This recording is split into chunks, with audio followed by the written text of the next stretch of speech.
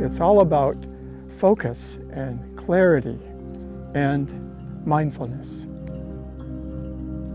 A labyrinth is different than a maze.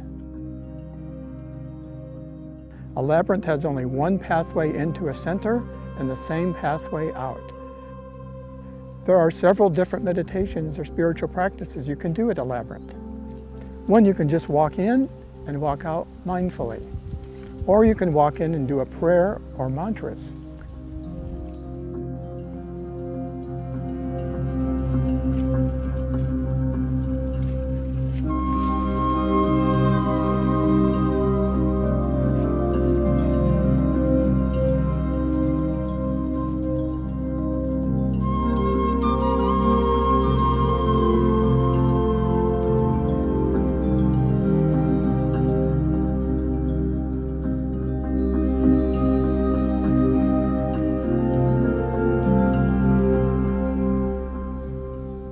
I wanted to create a labyrinth because it's so easy to understand.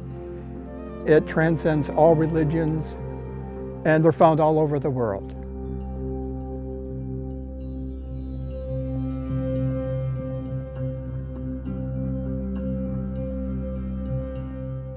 At strategic places in this labyrinth, under the ground, are grapefruit-sized Herkimer diamonds, which are very special quartz pieces, and also black tourmaline.